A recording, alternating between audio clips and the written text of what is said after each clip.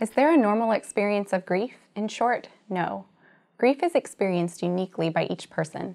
It captures a wide range of emotional, mental, behavioral, and physical responses to loss and transition. It can be triggered by the death of a loved one or other losses like divorce and moving. There are common features of grief like anger and denial, but these are not experienced in linear stages. There is no formula or timeline for grief. We do not complete a stage and move on. Some parts of the grieving process will be revisited several times. New seasons of life may reveal new insight about the impact of our loss. Though grief never completely disappears, it usually becomes less intense over time. When left unacknowledged, grief can bottle up inside and create pressure on other areas of our lives. The pressure is relieved when we are able to express our grief, find support in our communities, and create meaningful ways to honor our loss.